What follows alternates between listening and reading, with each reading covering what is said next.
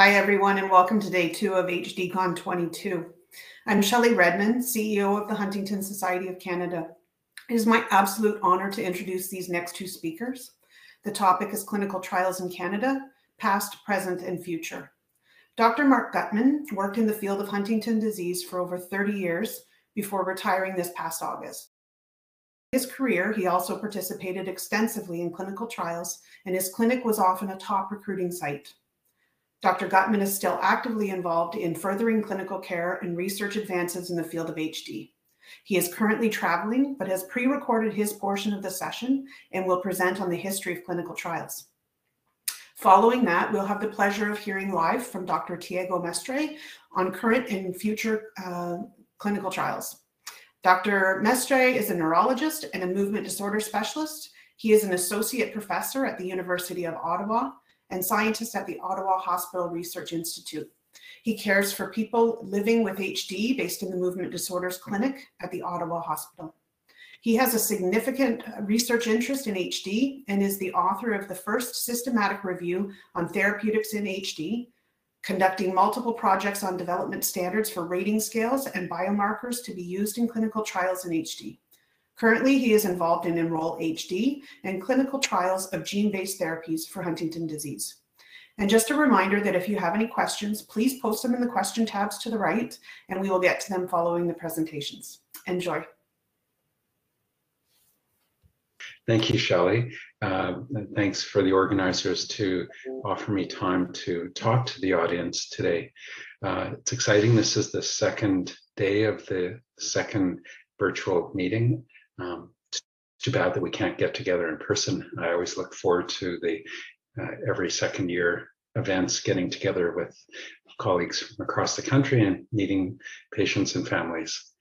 This is a special thing that the Huntington Society of Canada does. So we're talking about clinical trials today, and I know that you've already had on the first day, Dr. Ray Truant giving his talk.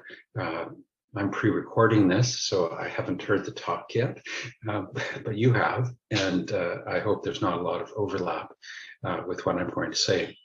I've been asked to give some historical perspectives of clinical trials in Huntington's disease, and I thought I'd start off by talking about the general concept of clinical trials.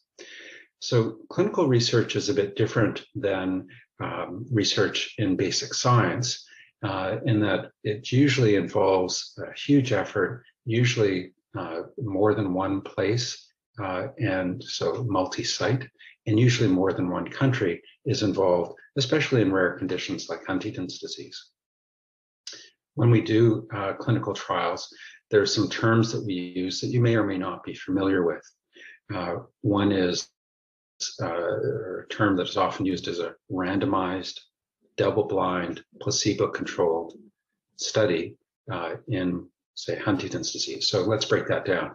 Randomized means that people are randomly selected to be in one group, one treatment group or another. And sometimes there's 2 treatment groups, placebo and active treatment, where people get the real medication or a placebo.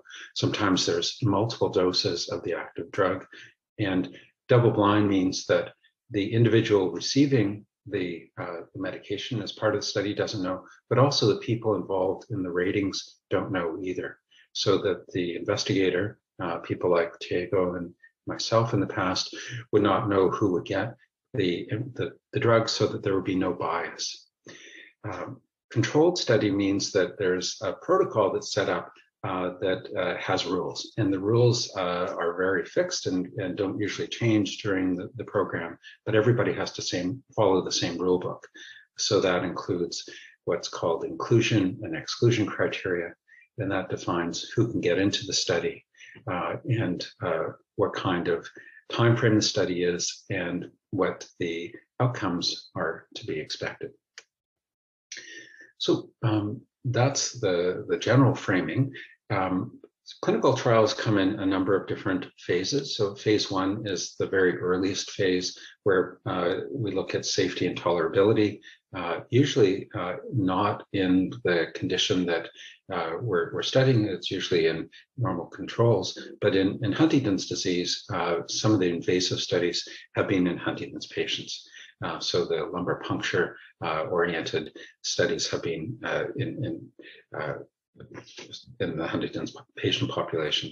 Phase 2 is usually looking at a different kind of thing, which is to see if there's a hint of effectiveness, but also to find out which dose works or which dose should be selected for phase 3 studies, which are usually large, and the outcome is that we want to see if the drug is effective in the population.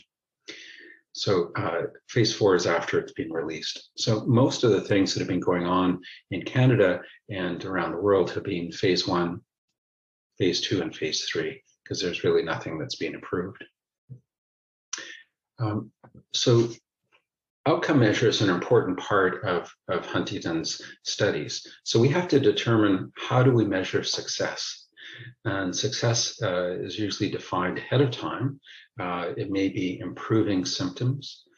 It may be reducing the progression of the condition.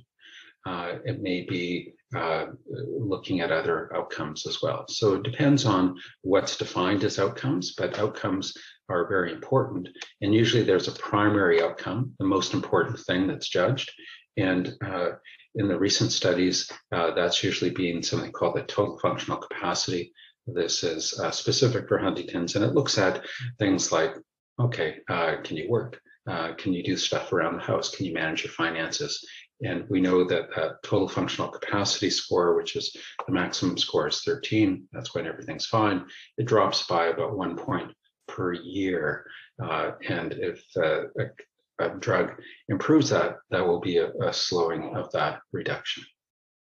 Sometimes there is also something called the Unified Huntington's Disease Rating Scale. There's a motor aspect and other cognitive issues and behavioral things, and that can be used as well. There's things called secondary outcome measures, which are usually things that can be measured, like cognition, MRIs, spinal fluid analysis, and those are often called biomarkers.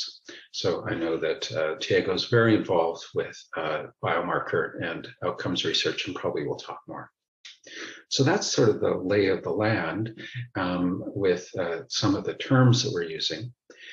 I think we should be very proud that in Canada, we've been international leaders in doing clinical trials. And I remember in the early 90s, the first clinical trial that was going on had patients coming to Vancouver, and some of the patients that I remember seeing shortly after the genetic test was available in 93 were going to Vancouver for a study that was hoped to be neuroprotective or slowing disease progression. And that was with a drug called lamotrigine. So patients would go and would have all sorts of assessments over a 1.5 year period, if I remember correctly. Unfortunately, that didn't work, but that was one of the first historical studies that I remember. And Dr. Michael Hayden was instrumental in his team in Vancouver in doing that. I think we should break down the clinical trials that have historically happened, especially in Canada, into observational studies, symptomatic research or symptomatic treatment research, as well as what we're now calling disease modification research, which is slowing progression. Some people used to call it neuroprotective, but this is the holy grail. How can we take the natural course of the condition and slow that down? Some people would like us to stop it. We would all like to completely eliminate all the symptoms, but the reality is that if we slowed it down, that would be a good thing. We're not quite there yet. So a number of things happened in the 90s that many Canadian sites were involved with. There was something called the Huntington Study Group that the Huntington Society of Canada very much supported, started in the early 90s. I remember going to the initial meetings, and that was groups of neurologists and psychiatrists and geneticists getting together to try and have an operational framework and a network to do clinical trials. And some of the earliest studies that happened were funded by the National Institute of Health, and we participated in both of them. One was called PHAROS, and the other one was called PREDICT. And many of the people in the audience would have participated in that.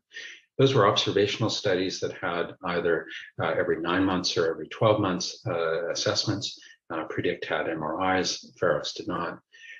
Ferris was for anybody who could have the gene that didn't know if they had the gene, so they were at risk, and that was kept from the investigator and the individual as part of the study. Predict was for people who knew their gene status. And those went on for many, many years. Ferris went for 9 years. I think Predict went for 12 years. And we have a very rich database of information to deal with based on that. That was followed by something called cohort. So many of my patients got involved in that. And registry was going on in Europe. And those things got folded into what we now know as Enroll HD. So it's a massive database. There's 25,000 people in Enroll. They're coming for annual visits. There's blood tests done. And the blood tests that have been done for all of these studies have been put into a large data bank to look at gene modifying research or genetic modifiers that may slow or speed up the Huntington's gene's effects. And that's been a real success story from these observational studies. It's also given us rich data to be able to model other studies that are being developed. And without those large studies that are still ongoing, we wouldn't have that. More recently, HD Clarity, which is a spinal fluid sampling study. I remember at the HSC meeting, the announcement of HD Clarity when Ed Wild came on this really cool board that he was hovering into the audience and announced HD Clarity. And we were very proud that we were the first international site to start collecting spinal fluid. And many sites in Canada are now doing that. And that's really important for research as well.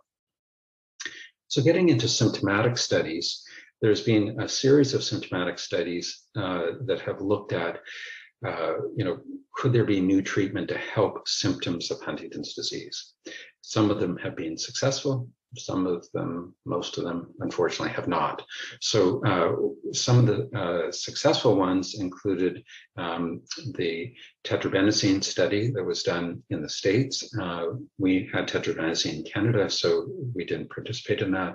Followed by something called deuterated tetrabenazine. Some Canadian sites participated in that, which was a slower metabolizing form of tetrabenazine that didn't get approved in Canada.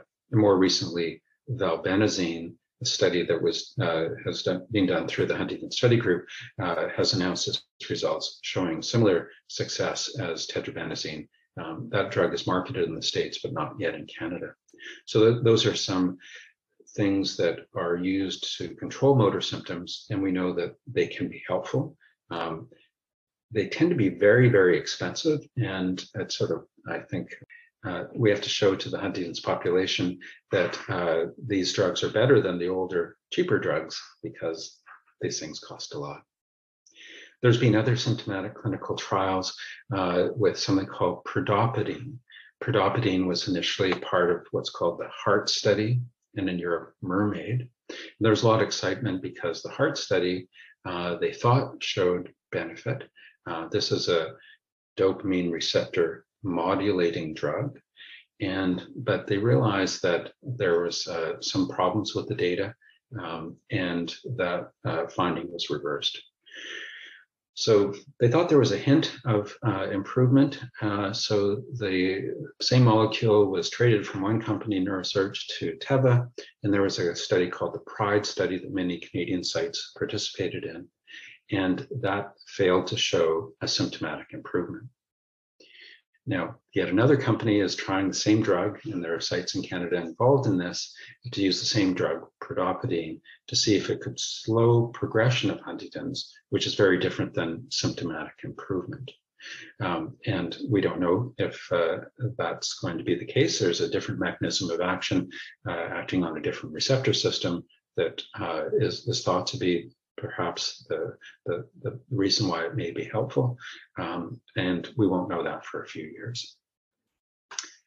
In the disease-modifying basket, very early on in the 90s, there was a large program called CARE HD. CARE HD looked at two different compounds. One was coenzyme Q10, which, as you know, is a health food product, and another drug called racemide. And this study was complicated. You either got one or the other, or both, or placebo. And that study, unfortunately, was not successful. There weren't any bad outcomes, but a lot of people were wondering, should they be on coenzyme Q10? And there's no evidence for that. And it was extended later to 2-care, which is a higher dose. And a similar thing with creatinine was also there. But none of them have been shown to be effective. So I've gone a little bit over my time. I wanted to say, don't give up hope. The last year has been a bit of a roller coaster with all sorts of negative news, but there's all sorts of exciting things that Tiago will talk about, and I still have hope. But we have to be fair to our patients and families. I remember in the early 90s, shortly after I started going to Northern Ontario, there was a HSC annual meeting that a colleague of mine said, we'll have a cure in 5 years. We're not going to make those kind of promises, but we really appreciate all the efforts of our families and patients to be involved in these clinical trials. It's a huge undertaking, and thank you very much. I'll try and be available for question and answers later. Thank you.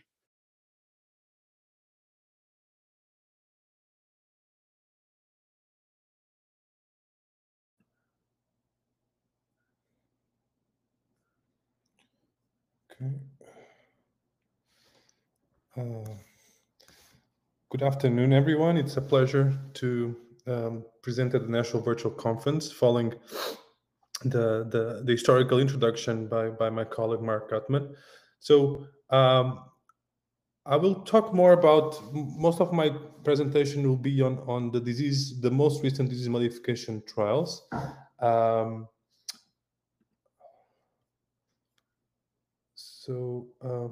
Kelsey, I'm not seeing my presentation. Can you just adjust that, please?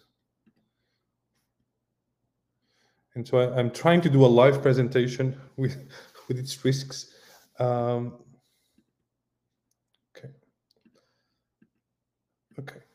Next slide. Okay, these are my disclosures. Next slide.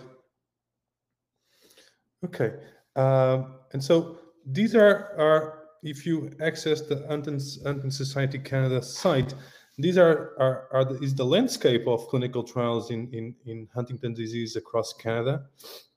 As Mark Guttman mentioned, I think Canada is in the forefront in terms of clinical trials, being present in many clinical trials in the past and also in the present. So Mark Guttman mentioned some of the informational studies that you can see in the slide presentation, including the Enroll HD trial, the Clarity HD trial, which is mostly an add-on study looking at development of CSF biomarkers for Huntington's disease, in a way, ways to better measure disease progression in Huntington's. You see also the mention of 2 trials that Mark Guttman listed. So the KINET HD, which is the valbenazine trial, but also the PROOF HD with the predopidine. And then most of my talk will be on the most recent trials of that I would lump together in huntingtin lowering approaches. Next slide. So this is a summary of both the KINET HD trial, so the valbenazine trial, and the PROOF HD. KINET HD, you've heard today that we already have results. So it was a placebo-controlled trial looking at yet a new type of formulation of these compounds that we put them together in a group called VMAT2 inhibitors that basically deplete the brain of dopamine by avoiding it recycling it back into the neurons. And so we classically will have the tetrabenazine, which is available in Canada, more recently the deutetrabenazine. And really the main difference is how fast these drugs are metabolized in our bodies. And so valbenazine does allow once daily dosing. So there's some advantages to that potentially. And although now we know that the efficacy in terms of reduction of chorea, involuntary movements is perhaps similar, we still don't know about safety. And that has been something that with deutetrabenazine could potentially have a different safety profile, although there's really no head-to-head comparison. Regarding the PROOF HD, I will just mention that the trial is ongoing. and is looking at change in functional capacity. So this scale in that we use classically for Huntington's, the TFC. And so the trial is still ongoing. Next slides. Okay. So let's talk about Huntington lowering therapies. So this is a busy slide, but broadly, I would like to mention first. So it's a busy slide because there's different drugs being developed with this common approach. And so you see in these tags, each company that's developing a specific drug to try to slow the progression of Huntington's disease. And also you can appreciate that we can do that in different ways. And why we do it is basically there's different checkpoints as the abnormal protein in Huntington's, the huntingtin, it's synthesized from genes, from the huntingtin gene, both the normal and the mutated protein. And so we can intervene in those different checkpoints. And so, for example, you have the antisense oligonucleotides that at the level of the nucleus of the neurons allow for both the mutated and in some cases also the normal huntingtin not to exit outside the nucleus and be converted into protein. So this has been the program of Roche and also WAVE, which are the most advanced trials, and I will talk more about those. As some of you might know, it requires an intrathecal and frequent dosing. For example, if you look at another mechanism, which is the RNA interference, basically what we're looking at is the messenger piece of genetic material that's exit the nucleus is now inhibited to be synthesized into proteins. So broadly, these mechanisms do require a surgery and to be inoculated the drug inside the brain, most of the times targeting the basal ganglia, but it's a one-time treatment. Although and that compares with ASOs, which requires repeated dosing. Another group that I think has potential and some interesting advantages is the splicing modifiers. So these intervene still in the nucleus, and by allowing an alternative processing of this bit of messaging that goes from the genes and eventually to the proteins, will allow, or it's expected to allow, a reduction on mutated huntingtin. Unfortunately, fortunately, we don't know yet. So these are non-specific of the mutated allele. And actually, there's been some recent advances, both for the Novartis and the PTC development programs. And 2 trials have been announced, very, very early stages. But I think you'll hear more of those. One interesting advantage is that these are oral administered drugs. So in a future where you could potentially choose, or a patient with Huntington's could choose, definitely having an oral therapy will be quite advantageous. Next slide. So let's talk about the programs that advance more, and I think many of you will have questions considering the news we had since March last year. And so one of those programs is developed by Ionis and then Ionis, and afterwards in a partnership with Roche, that many of you will know by the tominersen program at this point. And so it's a non-allele specific antisense oligonucleotide strategy. So it reduces both abnormal and normal or wild type huntingtin. So its history goes back a few years, and the first in-human trial tried to establish safety and tolerability of this drug, but also, most importantly, try to establish target engagement. And in this case, it means with ascending doses of this medication, we would expect a reduction in the mutated huntingtin in the CSF. And so that was done in a study design that you'll see it's happening in other studies, what we call multiple cohorts of ascending doses. Many times it starts by a single dose, and then if safety and tolerability is confirmed, it goes on in having cohorts that are multiply dosing, because with this technology, we do need repeated dosing. Next slide. And so these were the results that we first knew about this first in human trial. And so broadly, it shows that it was well tolerated and it didn't raise safety concerns. It did show that target engagement. So for increasing doses of this medication, there was a reduction in the mutated huntingtin in the CSF. But something that I think at that point even definitely generated questions is when you look at biomarkers, for example, the size of the ventricles, which could represent brain atrophy, and looking at this biomarker that also it's a marker of generation of neurons or neurons dying, which is the NFL. They did show in a time-dependent and dose-dependent fashion that the NFL seemed to increase, especially in the early stages of administration of this drug, but also the ventricle volume tended to increase. Okay, and as you see that put in perspective, might have been a initial flagging for the results we'll see in the next study, and in a way also shows how science is interactive, and perhaps the biggest challenge is how to make sense of all the results to decide next steps. Next slide. And so this study led to a large phase 3 study, so tried to confirm the efficacy of this drug. Clinical sites in Canada took part, and this study looked at people diagnosed with Huntington's at the early clinical stage, and they either were given placebo, were given the drug tominersen at 120 milligrams every 12 weeks, alternating with placebo every 8 weeks, or always given the drug.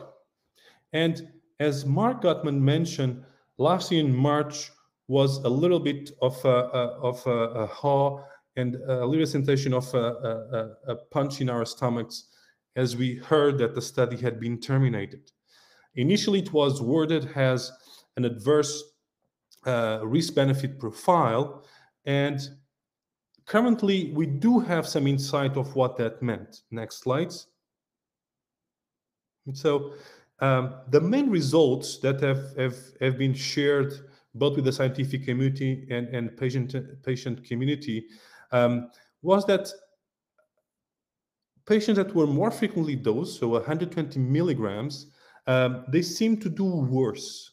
And that was shown with the primary outcomes. So this compositive UHDRS that tries to integrate in a single scale aspects of cognition, functional capacity, but also motor performance. And these are taken from the scale we use frequently in clinical trials and in some extent in clinical practice called the UHDRS, was a composite of that scale. So it really didn't have all the elements of that scale. And you see that's a tendency that maintains up to 69 weeks. And also the same for just looking at total functional capacity. Next slide. And seemingly, again, looking at the whole study, you see a similar pattern quite clear for NFL. And as I mentioned in the first Ionis trial, we also had seen that increase in NFL, especially with early dosing, and that's what we see in this graph on the left. But also the aspects of increased brain atrophy for those that were exposed to the drug.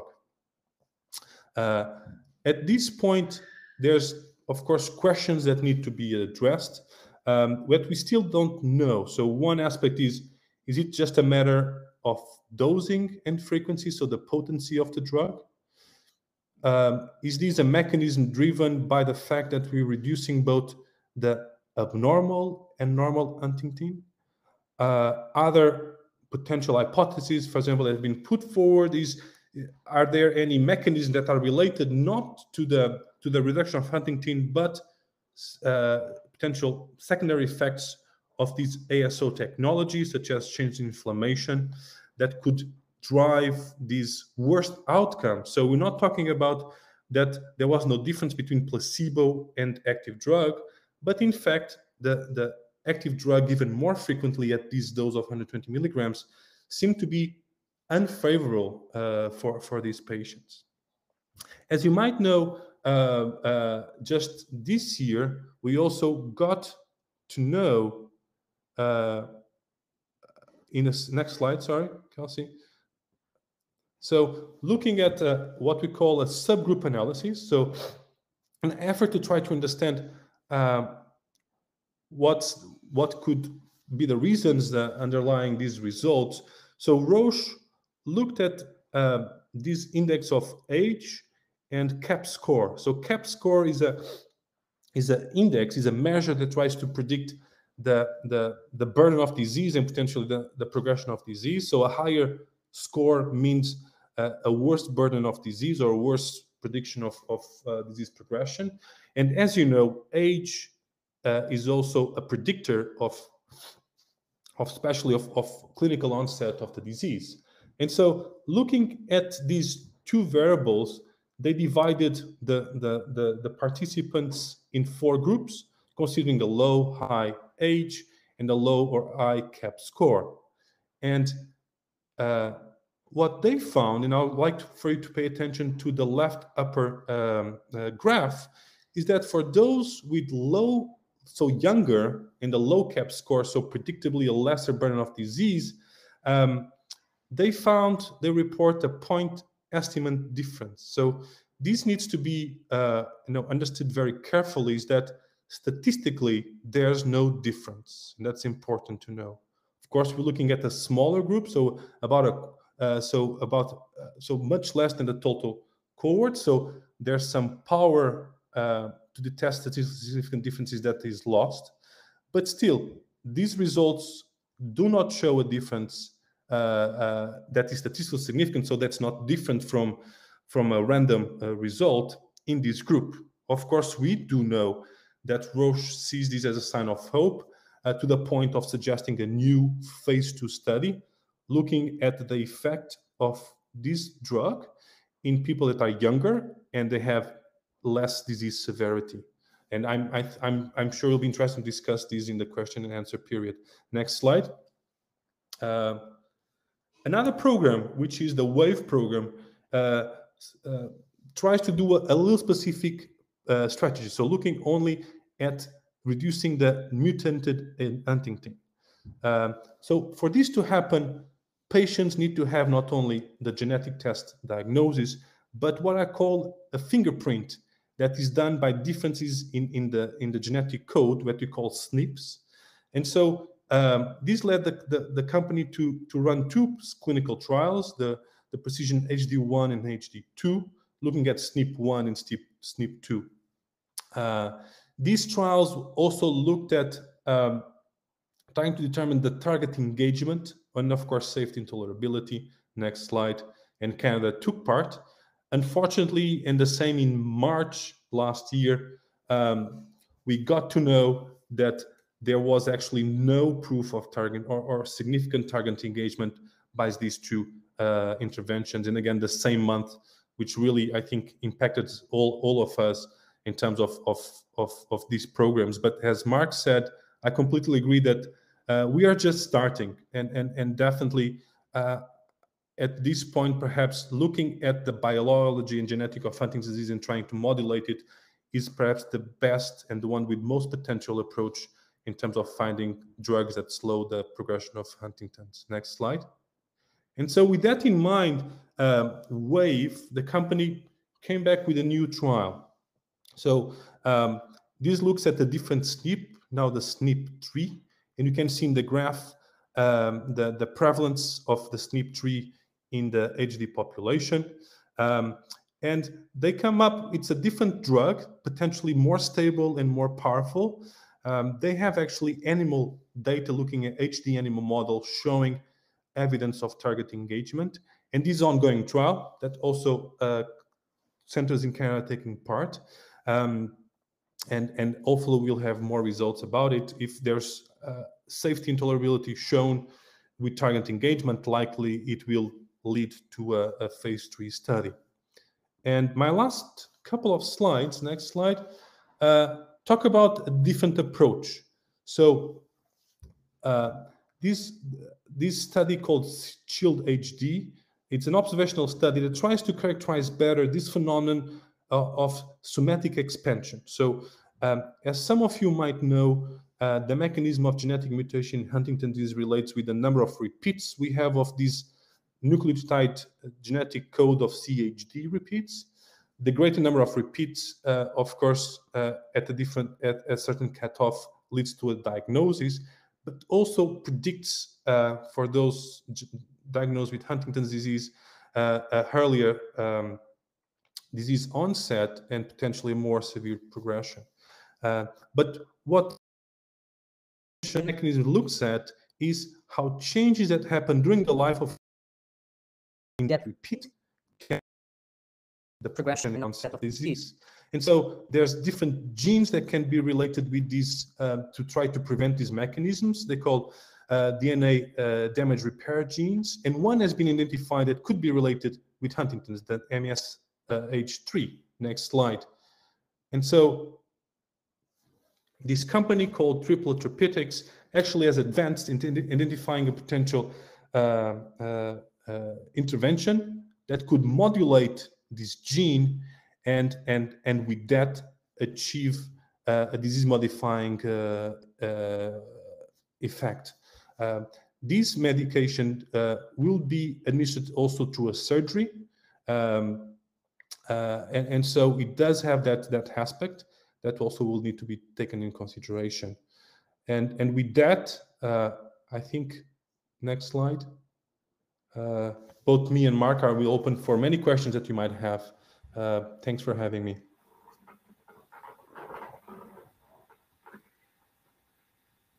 Hi. Thank you, Tiago. That was great. I'm just looking at some of the questions that are coming through. So one of the questions that's come up is, what clinical trials should we expect in 2022? So I'm actually in California right now, just getting ready for the CHDI meeting. We're having a whole session about clinical trials and clinical trial results. And Tiago has covered most of what's going on. Tiago, do you want to mention for Canadians what studies are going to be available this year? Yeah, so and feel free to add also. But so currently, so we have the SELECT HD trial, so looking by wave, looking at intrathecally administered medication. So that's one of the trials that is available. So we currently also have available the PROOF HD study that Mark mentioned earlier on. In terms of the other trials, trying to go through the list, in terms, go ahead, Mark. You might help. Novartis has actually started the oral anti-splicing agent study, and the intent was to do that in Canada. I'm not sure which sites are available for that. PTC will start their oral agent this year as well. And Triplet is planning a phase 1 study. I'm actually the head of the Data Safety Monitoring Board that will be done through surgical intervention, probably starting towards the end of the year. So there are a number of studies that are coming around. We've heard from Roche that their intent is to have a phase 2 study. We don't know when that will start. It may be towards the end of 2022. And we should never forget the very important studies with Enroll HD that is going on across the country for people to be part of natural history studies, and HD Clarity to collect spinal fluid to enable research that will help build a better model for many of these studies. Yeah. So there's another question here. Thanks for great presentations. I was wondering if you have observed any gender-specific differences in HD in any trial or study. I'm not aware of any gender-specific changes, but we haven't really had the opportunity to look at the data in a way that that we would feel comfortable saying that there is no difference. Tiago, do you have any comments?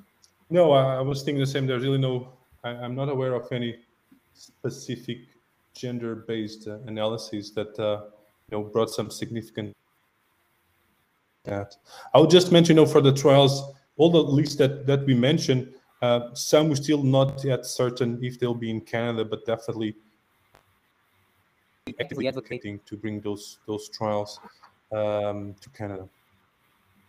One of the things that's come up is, the trend for a lot of these programs is to go to earlier and earlier points in the spectrum of Huntington's, and including what we used to call pre-symptomatic, which has been controversial, but people that have had their gene tests and have carried the gene expansion.